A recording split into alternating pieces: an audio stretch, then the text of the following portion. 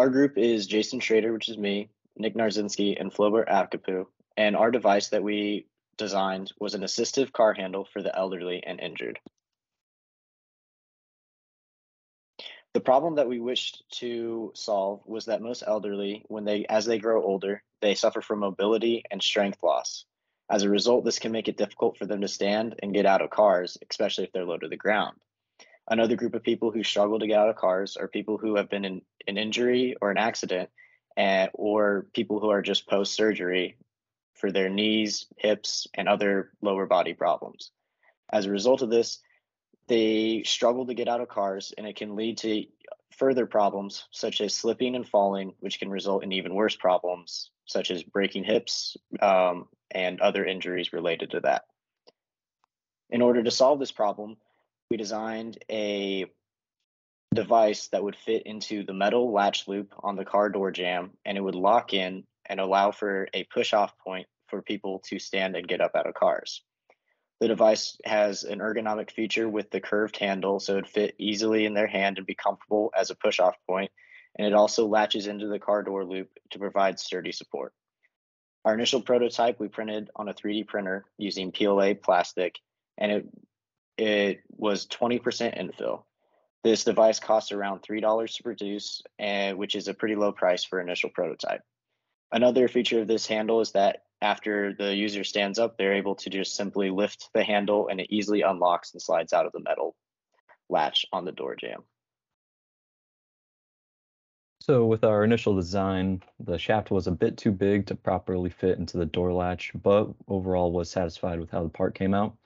It was nice and proportional. Handle was big enough to get a nice grip and long enough to get good leverage for standing up.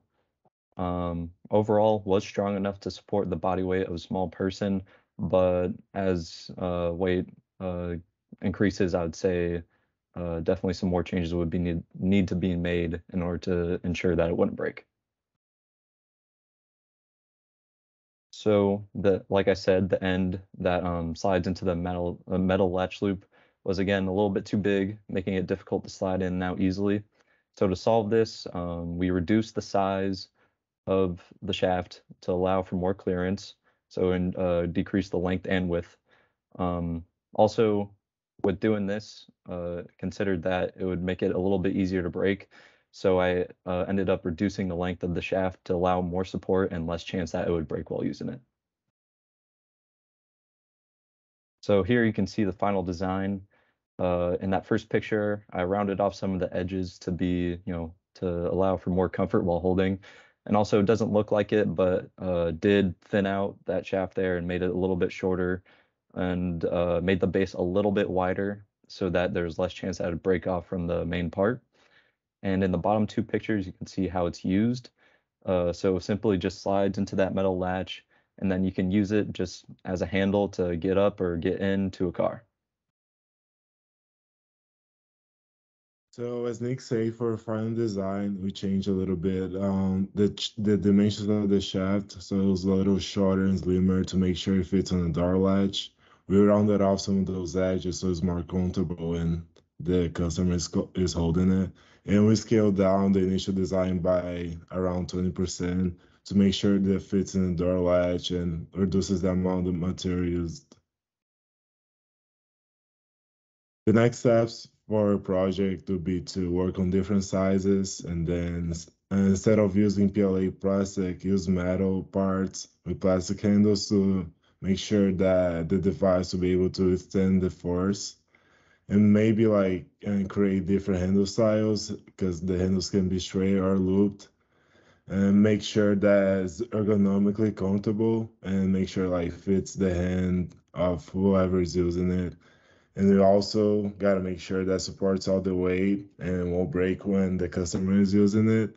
And maybe have an adjustable feature so the customer can adjust depending on the height and length that they want. In conclusion, getting in and out of cars can be a struggle for seniors because our balance and coordination and strength starts to wear down as we get older, and people have knee surgeries, hip surgeries, and it can reduce the strength and mobility. And some people are also a little ill, which can reduce their strength.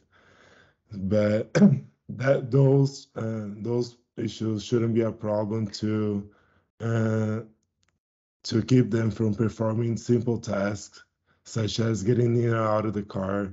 With like a few adaptations and instruments like this can help elderlies have a freedom and like just go about their daily lives without any issues, and just give them freedom to do whatever they were doing like in the younger ages.